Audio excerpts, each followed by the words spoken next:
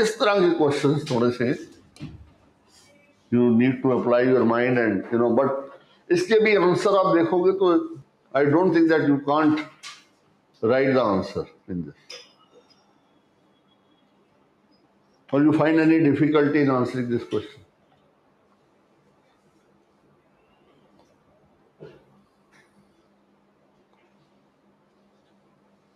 Real executive power lies in the ministry. That's the focus. क्योंकि you have to examine this statement in the context of what status and position of president under the Indian Constitution. क्या difficulty है इसमें बताइए. ये question मैंने अभी पूछ ही लिया आपसे और आपने जवाब भी दे दिया. सर लास्ट वाला जो है जी डायरेक्टर, तो उसको हम कैसे लिखेंगे? कौन सा वाला? लास्ट वाला. Also answer the president of India does not. हाँ ठीक. How many lines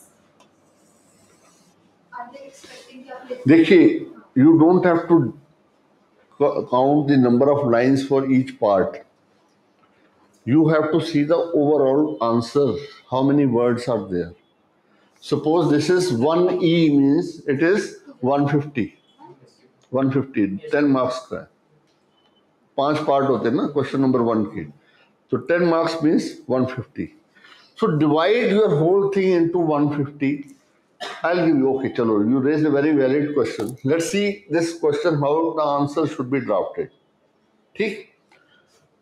Whenever you see 150, generally a paragraph contains about 50 words.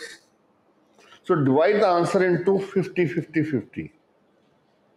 मैं आपको जनरल बता रहा हूं, उसमें आप इसको कैसे फिट करोगे वो देख लो. First 50 words should be the analysis and expanding the terms. In the opening statement. Here the opening statement is this. यहां तक. So इसको पहले आप मार्क कर लो नंबर 1 अपने क्वेश्चन पेपर पर ही.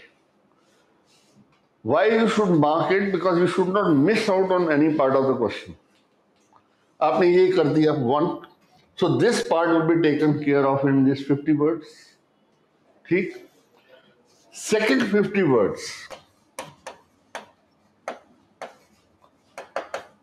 Various constitutional or statutory provisions along with case laws. अब जो टर्म्स आपने यहां पे स्पेंड किए, find out where they fit into this. Which part of the Constitution, which article, which section of any law, along with the case laws. ठीक? The third will be your conclusion, where you link the two and reach conclusion. This is, I am telling you, the general form. Now, when it comes to this particular question, पहला part तो ठीक है, हमने उसको explain कर लिया कि what is parliamentary form of government. Number 1, real executive power lies in the ministry.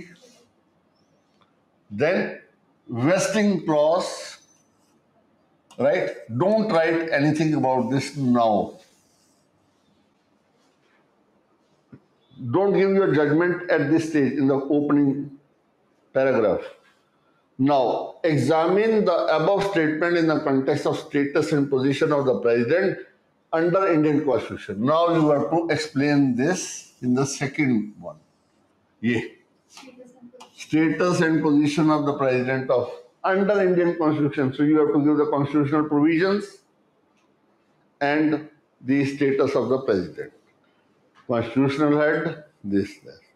Now, what if they say, come to the third one, also answer means it is not much, but when you say he has to go by the aid and advice of the Council of Ministers. This will be the status of the President. ठीक, ये आपका second part में आ ही गया. उसी की extension में you have to just write one sentence. If he does not follow, refuses, then the consequence could be his impeachment. Because उसका भी रीजन देना है. For everything you write in your answer, please remember one word, why. You have to answer that. Why? Because he has taken the oath of preserving the Constitution, protecting the Constitution, follow the Constitution, defend it. That is the reason, as per the Constitution, if he is not going along with the Constitution, is going against the flow of the Constitution, he has no right to occupy the chair, and then there is a process of impeachment given in the Constitution itself. He can be impeached, removed, because he has broken his own oath. Right? Next, ये भी हो गया आपका, consequences भी हो गए. अब आपने इन दोनों को जोड़ के यहां पे कंक्लूजन पे आ जाना है. And when it says critically examine, then whatever criticism is there, you mention that also. The general criticism, not your own views, no. General criticism. Criticism in some, according to some, the criticism is like this. However, always conclude your answer with what is prevailing now.